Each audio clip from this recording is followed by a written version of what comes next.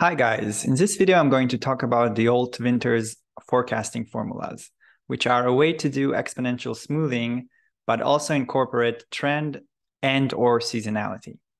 So just a moment of history, there was a gang of four, Holt, Modigliani, Muth, and Simon, and they were in some university in the 1950s, and they had a project where they had to forecast production and inventory of companies and factories of the such. And so just so you know who these guys are, two of them won the Nobel Prize in economics, and one of them is the father of rational expectations, which is a big theory in economy, apparently. But we are going to look at Holt, who was also an economist, but he had background in engineering and computing, and he is the one who came up with these forecasting formulas. So in his own words, he says that simple exponential smoothing, what I showed in a previous video, were widely used as simply computed formulas for smoothing data. But one weekend in the April of 1957, it dawned on Holt that SES concept might be used not only as a way to smooth the level of a variable, but also might be used to smooth trends, seasonals, and other components. So he wrote a paper, but it was never published until the early 2000s. And this group, they also took a graduate student named Winters, and he programmed the formulas in Fortran and basically tested how well they did on some real data. And he found that the formula forecasts were surprisingly accurate. And so he published his result in 1960, and the formulas came to be called Holt Winters forecasting formulas. Now that there is some confusion, some people consider the Holt formula to only be about the trend and the Holt Winters to also incorporate the seasonals. But according to Holt's own description, he invented the entire formulas, and Winters just aided him in programming. I wasn't there, so I don't know if he's right or not, but in any case, I thought it was interesting. So let's do a quick reminder. In the last video, I've showed simple exponential smoothing, which is basically a way to do exponentially decaying weighted average of past observation, right? What I wrote here. And it can also be expressed in this kind of formula where you have the observation and you also have some state or a level, and the observation depends on the state and the state depends on previous states. Now, the problem with this is that this simple form doesn't include trend or seasonality. So let's try to account for them now. So with trend, the underlying model will be the following. So the observation will be equal to the level, the state, plus some trend adjustment, plus some noise. The level or the state will be equal to the previous level, plus some trend adjustment, plus some coefficient times the same noise. And the trend adjustment will be equal to the previous trend adjustment, plus again, some coefficient times that noise. And this is one way of presenting it, but the way it's usually is presented is that you transform these formula, you take the first one and derive the innovation or the error terms, then plug it into the second one and get this, which means that the state or the level is an exponentially decaying weighted average of the current observation and the previous state plus trend or the adjusted level. And you can also invert this equation right now to extract the epsilon, get this, plug it in the last equation, and get this thing over here. And this means that the trend adjustments are an exponentially decaying weighted average of the previous trend and of the difference in states. And note that the alpha and these betas hat have to be between 0 and 1. So here the forecast will have a constant trend. They will have a trend unlike the simple exponential smoothing, but it will be constant. And one way to see this is simply taking these equations over here and zeroing out the epsilon. We get these equations over here. And so the trend adjustment at any step forward will just be equal to the previous trend adjustment. Yeah, so for one step ahead, we have this. For two steps ahead, we have this. Once we plug in LT plus 1, we have this. So yeah, this is instead of this. And then BT plus 1 is equal to BT, so we get this. And that's how we get LT plus 2 times BT. And if we continue this until an horizon of H, we get that it's equal to the last known level plus H times the last known trend adjustment. And another way of doing this is using the other equations. You can manipulate them and get the same thing. And note that this model has 4 parameters. It has the initial level, the initial trend adjustment, the alpha and the beta parameters, or the beta star parameters. And all of them have to be found using some optimization, for example, least squares. So let me switch into R. I will use the forecast library. And now let's code this. So these are the parameters that I'm coding. Note that I'm using beta star, and then beta is just beta stars times alpha. And I'm creating data from this model. Okay, so I'm just creating the data from this model. I'm using the first set of equations, which are easier for me to program. So I'm going backward. I'm first computing the trend adjustment, which is equal to this equation. It's equal to this. Okay, then I'm computing the level, which is equal to this. And then I'm computing the observation, which is just equal to this. So then I plot it. Looks like this. And I can also plot both the y, the level, and the trend. We see that the y and the level are almost the same. The trend adjustments are a bit different. So basically, the level should be very, very close to the initial L0 plus the cumulative sum of the b's. So b's are the trend adjustment, and each step you add the b. So we can see they are very, very close. And actually, if I'm not mistaken, then this equation over here is the theoretically expected level given b's. So I even wrote it here. So I wrote it here. You can verify this by simply plugging the expectation on the L here, and these terms will cancel out. And moving forward, the LTs, these expressions will always add a b, and so you will end up with the sum over the b's. So we can now fit the model, and notice that here we have to say additive noise and additive trend. And we also need to specify that we don't want damping. I will talk about this in a second. And so this is the fit. We see that it found that the alpha is 0.57, very close to 0.6. The beta is 0.39, very close to the 0.42 that it actually is. The L is 50.0 something, very close to 50. And B is 0.82, very close to 1. And sigma is 1, exactly what we set it out to be. So we see overall it had a good fit. And we can also plot the real level, and what the model predicts is the real level. And we see it's almost identical. The same for the trend adjustment. We can plot the real trend adjustment, or what the model predicts or infers to be the trend adjustment.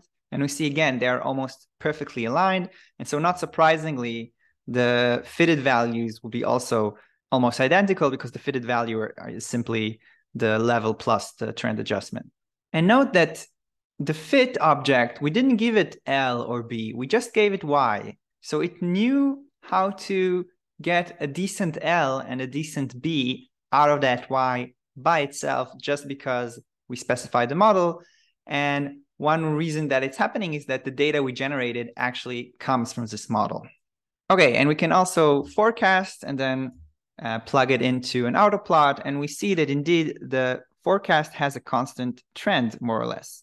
And we also get prediction intervals of 80% and 95%. Okay, so one of the problems with this trend is that it's a constant trend. And this is okay for short-term forecasting, but for long-term forecasting, we usually don't believe that this is the case. So what we can do is add a shrinking or a dampening parameter, a phi, from 0 to 1. And now we simply replace all the b's by phi times the b's in the equation. We get these equations over here. And now the forecasts are damped. So if we now develop the forecasting, so this is yt plus 1. Yt plus 2 will be equal to lt plus 1 plus phi bt plus 1. This expands into this expands into this, and we get this. And if we continue overall until an horizon h, we get to this thing. And if we continue, if we take h to infinity, this actually converges into this expression over here, which we can see is a constant. So if we use the damped version, then the observation eventually become constant. They don't go with a constant trend, they themselves become constant. Note that if we plug phi equal to 1, we are back to the regular trend. But usually we set the phi between 0.8 to 0.98. lower than 0.8 will result in very quick damping. So basically immediately going into constant observations. And above 98, it won't be so distinguishable from regular trend, at least for reasonable time forecasting. Let's see this in code. So the only thing I've added here is that phi is equal to 0.9. Here, the code is the same. I'm just replacing every b with phi times b. Okay, and if we plot this, it looks like this. If we fit this now, we have to specify that we want a damped version. Okay. And now we can see that, again, the alpha is very close to 0.6, that the beta is very close to 0.42, phi is very close to 0.9, it's close to 50, close to 1, and this is also close to 1. So overall, not a bad fit. Let's see how the forecasting will look. We see here that the trend originally is going down, but because of the dampening, because of the shrinking, it slows down, and then eventually the observation becomes constant. Okay, so this was the trend. There's also a way to incorporate seasonality. The underlying model looks like this. We have an observation. The observation is equal to the last state plus the last known seasonal part plus noise. The state is exactly the same, but what is added is also a seasonal part, and the seasonal part is just equal to the last seasonal part plus some noise times a gamma. And these equations can also be transformed into the forecasting equation. This stays the same. We just ignore the epsilon. LT becomes an exponentially weighted average of the deseasonal value and the last level. Okay. And the seasonal is an exponentially weighted average of the detrended value and the last seasonal. So if previously we had this either a constant trend or a damped trend, here there won't be a trend, but there will be seasonality. So it will more or less repeat at intervals of m, if m is your seasonal component. And again, we can, in the forecast, if we are forecasting too far ahead, then taking m back won't take us back to the actual known seasonal parts. So we have to sometimes go back and back and back until we get to the last known seasonal parts or inferred seasonal part, because in reality, they are never known. We are just inferring them from the model. So this is a math way of writing it. And the number of parameters in this model is m plus 3. So the m parameters of the seasonality, we have to specify what were the initial seasonality parameters. The initial level, the alpha parameter that tunes the weighted average between this component and this component, and the gamma, which tunes the weighted average between this component and this component.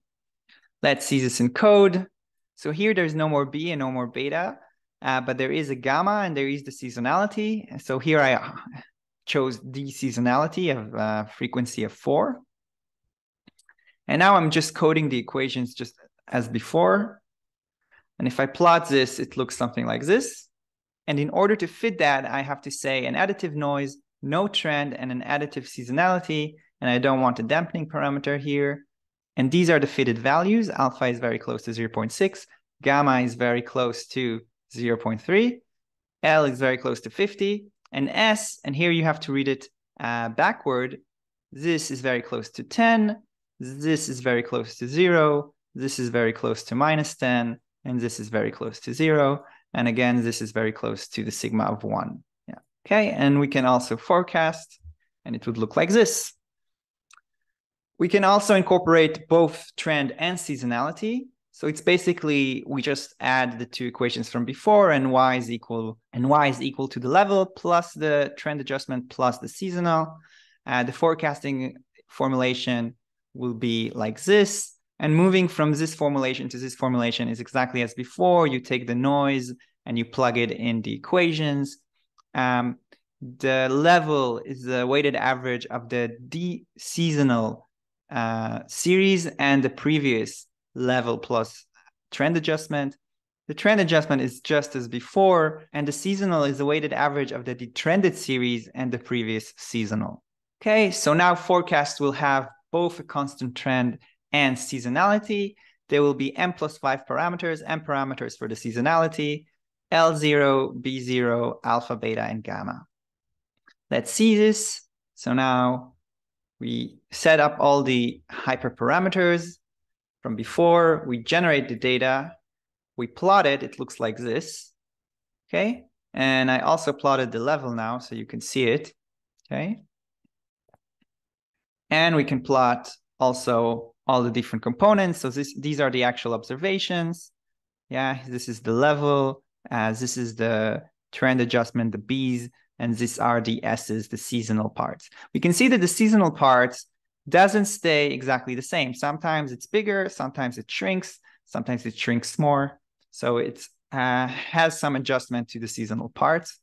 And let's see how to fit it. Here we need an additive model with an additive trend and an additive seasonality. Okay, and once we fit it, we see alpha close to 0.6, beta close to 0.42, gamma close to 0.3, if I'm not mistaken. Yeah. Okay, L is close to 50, L is close to 50, B is close to 1, S is close to 10, 0, minus 10 and 0, and sigma is close to 1. And again, we can forecast, and it would look something like this.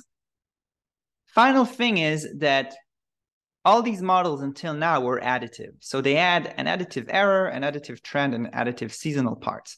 For example, in the additive trend, we see that the trend adjustments were added to the level. The additive seasonality, we see that the seasonality were added to everything else in the Y equation.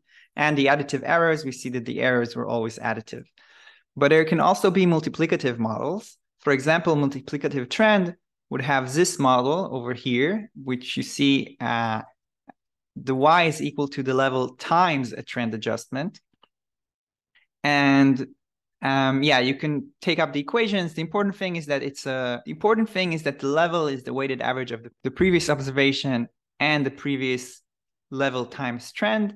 And the trend adjustment is a weighted average of LT divided by LT minus 1. Basically, this should give us the current BT and the previous BT. Okay, so it's a weighted average of these two. This model, I have to say, is not very useful. It explodes. So these are theoretical models that you could have. Not all of them are actually useful. You could have multiplicative seasonality, which doesn't have a trend, has a seasonality, but it's multiplied instead of added. And these will be the equations for the level and the seasonality. The level is a weighted average of the deseasonalized observation and the previous level. Sorry, it should be S here. And so the seasonal is just a weighted average of the de-leveled observation and the previous seasonal. And here is a table taken from this paper by Hinman and Associates from 2002 that shows all the different additive errors models that are possible. So for the trend, we have no trend, additive, multiplicative, damped. And for the seasonal, we have no seasonal, additive, or multiplicative. And so this is just the simple exponential smoothing. These are the two models. This is the model with just the trend that I've shown in the beginning. This is just the seasonal. I've also shown it. This is the damped trend. This is the seasonal plus trend. This is the multiplicative trend, which I said is not so useful. This is the multiplicative. This is the multiplicative seasonal. And basically, all these models are even more variations that you can have that I won't go into in this video, but you can try them on your own. So this is all for this video. I hope you enjoyed. I hope you understand better what the Holt Winters equations are, and see you in the next one.